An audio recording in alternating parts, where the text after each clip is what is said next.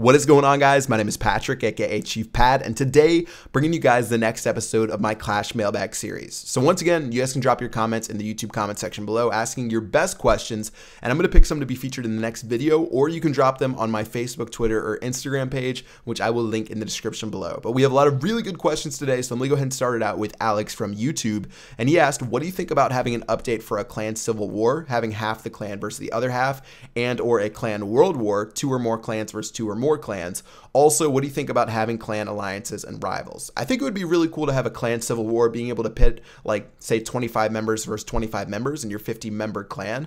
I know my clan has talked about that before. I don't think we've actually done it yet, or maybe we tried it once, but we didn't get matched up. But that would be really cool if they could do it, and I think that's something that wouldn't be too hard to implement. I know that this is a little bit different of an example, but their game that's in beta right now, Smashland, they just introduced a challenge feature where players can challenge other players that are inside of their teams, which are really clans inside of the game. So I think there should be some sort of way to set that up. And I think there's a lot of things that Supercell can do with clan wars. I don't know about a clan world war, having 2 versus 2, having like 100 members versus 100 members. That seems a little bit excessive with all those bases. But I definitely think a clan civil war would be cool. Being able to challenge other clans to a clan war obviously would be a really cool idea. I've talked about clan tournaments before. I'm not going to harp on that again in this video. And then, like you said, having clan alliances would be really neat. So being able to link your main clan with your feeder clan, not only just using the bookmark feature, but being able to swap players back and forth, like have the leader of the main clan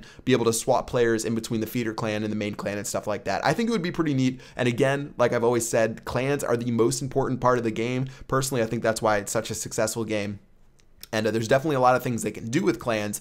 And it's one of the things I made in my video in the beginning of the year that I wanted to see improved. And they added clan levels, they added clan perks, which are really cool. And I think they're heading in the right direction with stuff like that. So we'll have to see as they drop that type of stuff. But yeah, it would be really, really neat to have some of those features. So next question from Enrique on Twitter. He asked, do you think Supercell made a mistake by releasing the level 11 wall to Town Hall 10 players?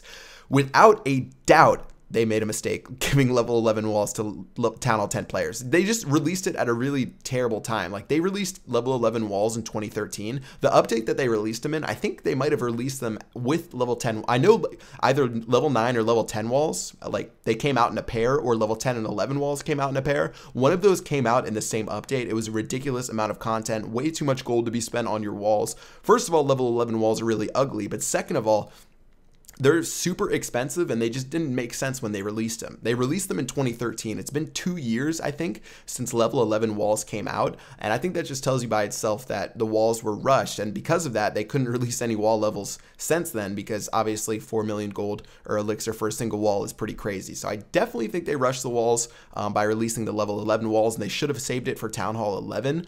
But yeah, another thing that they actually rushed that I wanted to talk about, and why I picked this question, is the fact that they released level 30 heroes for Town Hall 9 instead of only level 20. Like, a lot of this is sort of deviating off the question, but if you guys remember when heroes came out, they only went up to level 30. So at Town Hall 8, you could have up to level 10 heroes, I think. Town Hall 9, you could have up to level, let me see, Town Hall 9, level 30 heroes. And then when Town Hall 10 came out, they added up to level 40 heroes. Well, I think they made a big mistake by making Town Hall 9 level 30. They should have just made Town Hall 9 level 20 and Town Hall 10 level 30, because when they released level 40 heroes, they had to nerf them. If you guys remember that big hero nerf update, which everyone hated, but it ended up being a good thing for the game because the heroes were too powerful. It pretty much made the level 40 heroes back to how powerful they were at level 30. So I think those were 2 mistakes, level 11 walls and level 40 heroes, and they should have just stuck with level 10 and level 30 respectively.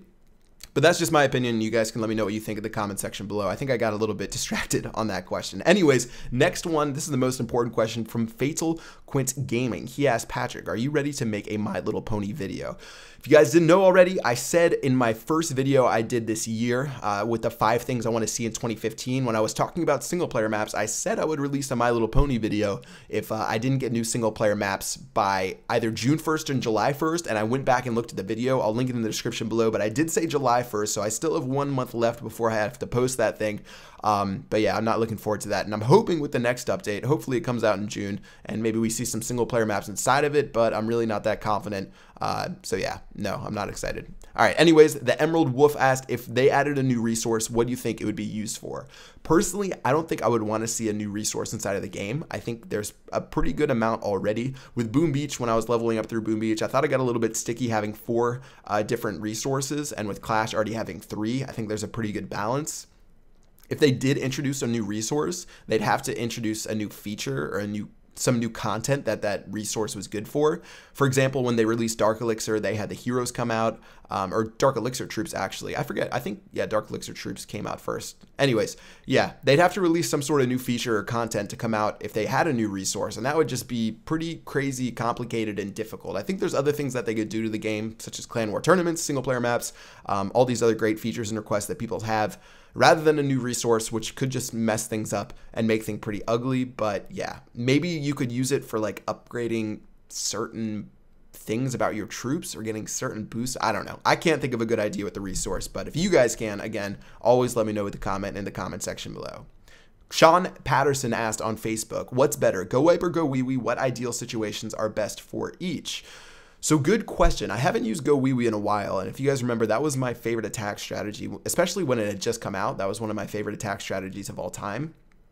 I think right now, with the multi-targeted Inferno Towers, Giant Bombs, Skeleton Traps, I think Go Wipe is pretty much better. I think it's pretty solid, but the P.E.K.K.A.s are obviously stronger, and the skeletons with the witches, it's hard. Like, it used to be 3 golems, 3 witches, and if you just have 3 witches and you're attacking someone with double Inferno Towers and you get to the center of the base, first of all, you're not going to really have that much damage other than your king and your queen, as well as your wizards in the back, which can always get shot down pretty easily by a giant bomb or something like that. So overall, I just think Go Wipe is more consistent than Go Wee Wee, for the fact that P.E.K.K.A. obviously have a lot more health. They're not going to be affected by multi-targeted Inferno Towers. Giant Bombs really aren't going to do anything to P.E.K.K.A. Spring Traps, no traps are really going to affect P.E.K.K.A.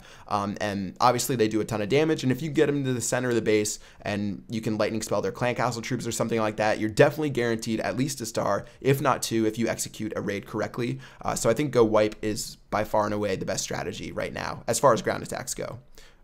Between those two, at least. Anyways, Monty on Facebook asked the final question. He said, can you suggest a hero that level up through experience, like using on war or multiplayer? So I think this is a really cool idea that I actually thought this was going to be how heroes were designed when they came out. Whereas when you dropped your Barbarian King and Archer Queen, they would actually level up off of battles rather than having another resource.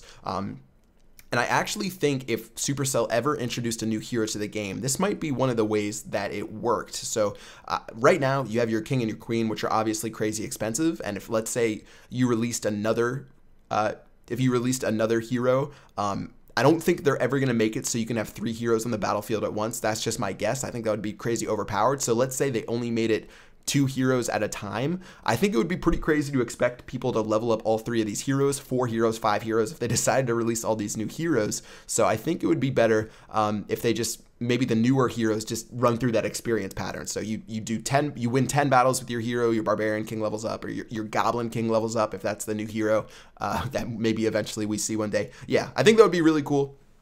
I think that would definitely be the best way to do it. And if they release any new heroes, I think it would be pretty interesting to see how they made those heroes level up, because I don't think they would try to make people spend another couple million Dark Elixir on upgrading their heroes again. That's just my opinion. Maybe Supercell says screw it and they release 5 new heroes and make you spend a crazy amount of Elixir or gems or whatever to upgrade them. But I think an experience upgrade system would be pretty neat, and something I would definitely like to see in the game. Anyways, guys, that's going to wrap it up this video. I hope you guys enjoyed this mailbag. If you have any questions, you can drop them with a comment in the comment section below, or again, my social media, which is in the description. That's going to do it. Until next time, I will see you guys later. Peace out.